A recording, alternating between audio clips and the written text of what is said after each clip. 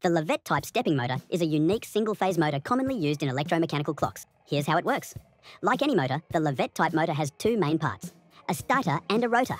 The rotor is a round magnet attached to a gear wheel. The stator consists of a wire coil wound around a metal piece, which receives alternating current pulses every second. When the coil is powered, the metal becomes magnetic, and as the current alternates, the magnetic poles switch. The rotor aligns its poles with the magnetic field. There are two positions. Let's call them A and B. But to ensure the rotor rotates in one direction and not just oscillates, the stator's clever geometry plays a role. The uneven shape of the stator causes the rotor to rotate slightly, creating two new stable positions, C and D. When the coil is energized, the magnetic field moves the rotor from D to A via an anti-clockwise rotation. After the coil is de-energized, the rotor moves to rest point C.